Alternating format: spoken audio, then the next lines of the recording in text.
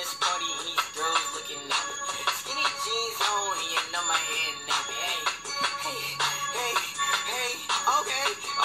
I want y'all to do this dance now. Juju on that beat, juju on that beat, juju on that, juju on that, juju on that beat. Now slide, chop, hit them for no stop, hey, don't stop, hey, run a man on that beat, hey. Welcome to the Zono Sports Show, where you know Zono's little juju on the beat early in the morning. How you guys like that? Well, Saturday, whoa Nelly, in my Keith Jackson voice, if you do know him, the longtime ABC broadcaster. If you slept on Saturday, I hope you had a sweet dream and a beautiful nightmare. The game of the weekend, Tennessee versus Texas A&M. Double OT. I think that was the best game that came on TV all weekend. I mean, it was a 48-38 game. Texas A&M ends up winning in double overtime, but they had to struggle to get there. Sloppy good game. There was 10 turnovers, 7 by the Vols, 3 by Texas A&M. You turn the ball over 7 times. You make it hard on yourself to win. And to only lose by 7 points and turn the ball over 7 times, what does that say? Now, also, I looked at the fact this game, it was back and forth. There were a lot of penalties that I think weren't called by Texas A&M for a lot of the big hits. However, they did bring a lot of wood. The kid Gillespie, the 12th man wearing the number 12, on the kickoff hits the guy square in the face and knocks him out. There was a lot of heavy hitting in this game. Tennessee came out with a lot of injuries. Danny O'Brien was carried off on a stretcher. He was actually released from the team, I want to say yesterday, on Monday. Josh Dobbs, he had an okay game, threw that pick at the end there, which helped Texas A&M clinch the game. Trevor Knight played okay. They each had 400. Well, Dobbs had 400 yards. Trevor Knight had 250, and they both had 2 picks, so they didn't play great, but they played okay. Texas A&M obviously outlasted Tennessee because, as we saw, that game was going to go back and forth all day until someone took it. So congrats to Texas A&M for taking that game. The things that we know now about both teams, Tennessee, they're actually good. Tennessee's got to learn to play an entire game and not chop everything up into bad first half, good second half, because when you play teams down the stretch here like Alabama, as well as if they do go to the SEC Championship, having to play Alabama or LSU, I really think that they've got to be able to show they can play a full game of football, because against the best teams in the country, you cannot get away with that, Tennessee. Also, Alvin Kamara, he's a pro. The guy had about 160 through the air, 120 on the ground. Jalen Hurd was out this week with the injury, the lower extremity injury. But Alvin Kamara, he's very smooth, like peanut butter and jam. I watched him catch the ball in the backfield at awkward angles, didn't bobble, was calm under pressure. He dropped a punt early in that game, fumbles it around, falls right on it. He's got a lot of veteran savvy and veteran spark and calm and wherewithal to keep that team Tennessee okay and less tense in those pressure-packed situations. So Alvin Kamara, he's a pro from what I see. Also, Texas A&M, it's still Texas A&M football. Yes, they're undefeated. Yes, they've won 6 games. Yes, they have Alabama coming to the house next week. However, they've got to play better defense.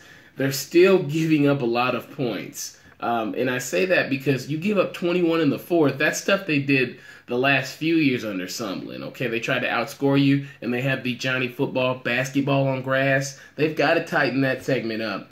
Also, speaking of Alabama, both teams do a weight playing Alabama. Tennessee's got Bama next week. Alabama's got to play Texas A&M next week. They actually are the monster in the closet everybody in the SEC's beware of. Now, they beat Arkansas 49-30, Bama did on Saturday.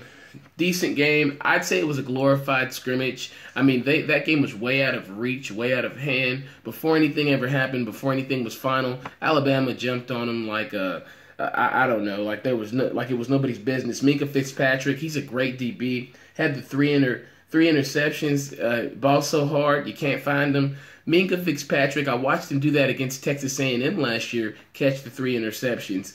And he's somebody back there on that back end that I think has given Alabama a lot more security on defense, knowing that even if they're going to give up a few more points than they'd like, maybe against the run, or possibly even through the air. They've got a stout safety in the back to back them up who can get that ball, flip the field. They can score on defense this year. We've seen that with Alabama.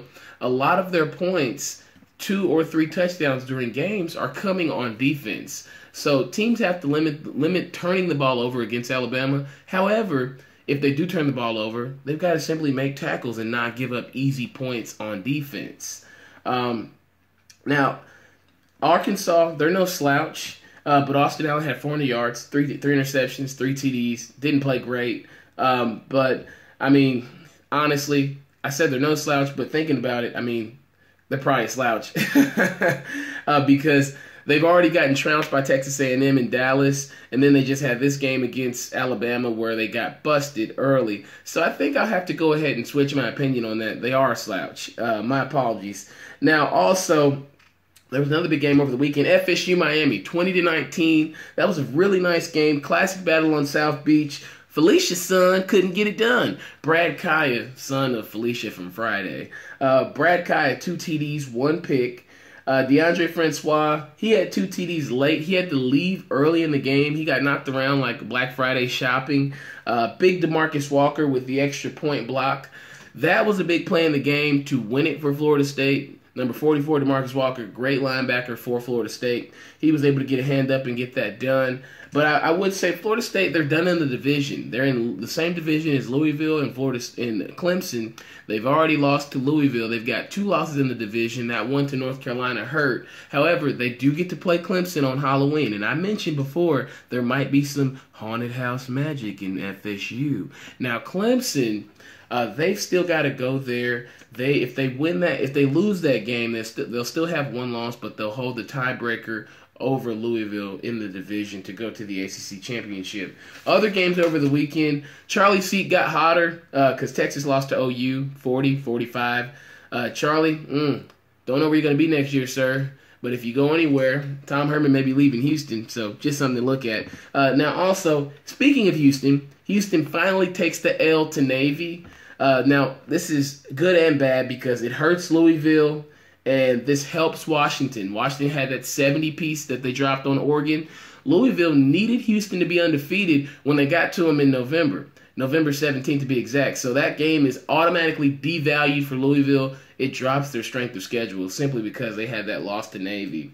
So that's an interesting scenario right there for Louisville and Houston.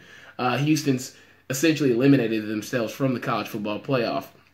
Stanford, they're done as well. They get busted by Washington State 42-16. I mean, bye-bye Heisman, Christian McCaffrey. That team that they've got at Stanford this year is just not the team that we've seen in the past. It's not the Kevin Hogan. It's not the Andrew Luck-led teams. This is a regular Stanford team it's starting to look like. So to be number 15 in the country and lose like that at home, not very good. Also, Michigan buries Rutgers. I feel like that's a fitting term considering that we have Halloween coming up soon. They bury them 78-0. Also, LSU and Florida, y'all got to play. I don't know how they're going to do it, but they need to figure that out. That game was postponed due to Hurricane Matthew, but that's a big, crucial game in the SEC for other teams in that conference, and it would be very sad if Florida found a way to sneak into the SEC championship over a Tennessee or a Georgia just because they didn't play a game. So that wouldn't be very fair now, would it, Gators? Okay, now also, moving right over to the NFL, guess who's back? Back again. Brady's back. Tell a friend. Tom Brady comes back, and all he did was throw for 400 yards. I mean, in 3 TDs. Jeez, Tom. I mean, Alexa, tell Brady to chill out.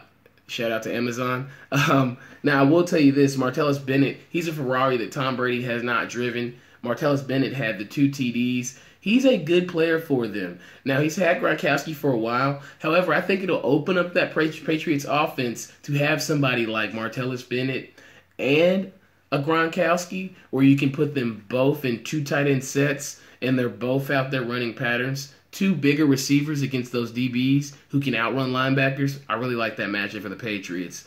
They should have a pretty good year this year, and especially since Mr. Brady's back. I knew he was going to ball out when I saw him walking around before the game, pregame, looking around, taking in the ambiance, the entertainment. I like that, Mr. Brady. I knew you'd play well.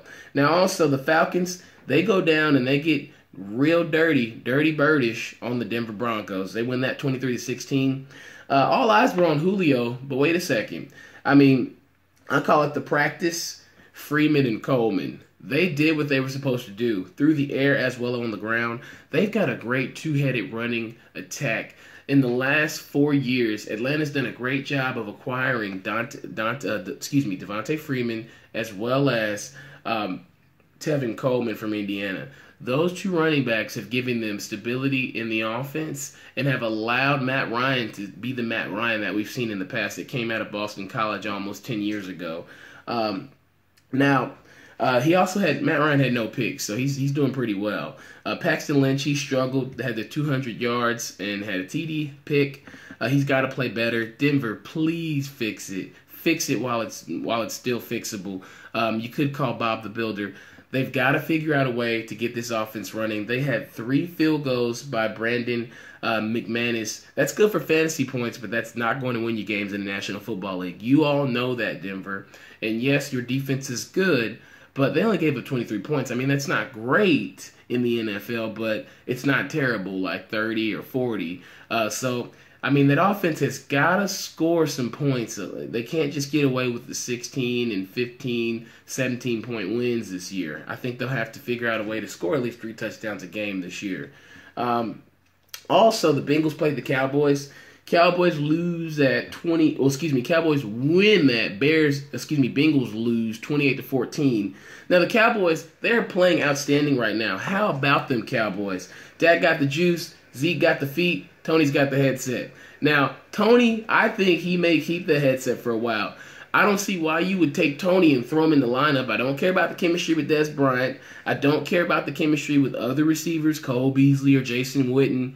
I'm caring about right now, the present. This league is a right now league. We hear commentators talk about that all the time. This league is for right now. Right now, Dak Prescott is hot. Don't mess it up, Dallas. Jerry, swallow your ego. Tony's been a great employee, but sometimes the rookie's always better. And not always. It's rare. But sometimes the rookie's just always better. He's been better as far as throwing the ball, holding on to the ball. He's been better with his feet, scoring on the ground, Dak Prescott. So, Jerry, don't make that decision hard for yourself, sir. Stick with Dak Prescott. Also, other games over the weekend, Eagles finally lose to the Lions. Carson Wentz goes deep at the end of the game, loses it, but I like his heart. Also, the Vikings still rolling over the Bosweiler in Houston, a.k.a. it's Mr. Steal Your Check. Brock Osweiler is not that good, and now it's starting to show. Also, the Giants lose, but Odell keeps his cool against Green Bay. He had an okay game. I think he was more so concerned with showing people that he can just go out, play a football game, and not get into any extracurriculars, which he was able to do. So I can respect that, Odell. No shade at all from me. In baseball, MLB playoffs are currently going on right now. Blue Jays got the brooms out against the Rangers. They swept those guys. Josh Donaldson, Encarnacion, as well as Jose Bautista, Joey Bats. That's a tough lineup. That's a nice trio that I think can hit them to the World Series, maybe even win it for the Blue Jays in Toronto. They're my dark horse World Series champ. Now, the Nationals also jumped on the Dodgers on the road. Now they're up 2-1 in the ALDS. And the Cubs are up 2-1. They lost last night in extras to the Giants. Now, do we believe in that Giants even year theory? Or do we believe in the Cubbies curse? Because if that even year theory is true about the Giants, then that curse must be true about the Cubs. We'll have to see. Now, also, the Red Sox, they get swept like cheap food by the Indians. Big Papi's last game, I remember in 2004 as a slim-chinned, haired freshman. I remember when Big Papi did what he did against the Yankees, down 3-1. I remember that.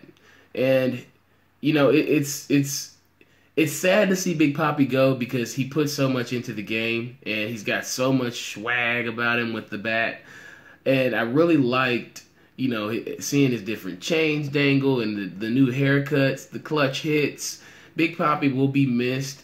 I'm sure the Red Sox organization will miss him. But great career, Big Papi. Great career, sir.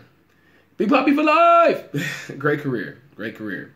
Now, next show, we'll discuss our big weekend of sports, what's going on in the sports world. As you all know, this is a man's sports fantasy the next few months. A lot of stuff coming up. We'll have NBA, college basketball, college football, and NFL at the same time here shortly.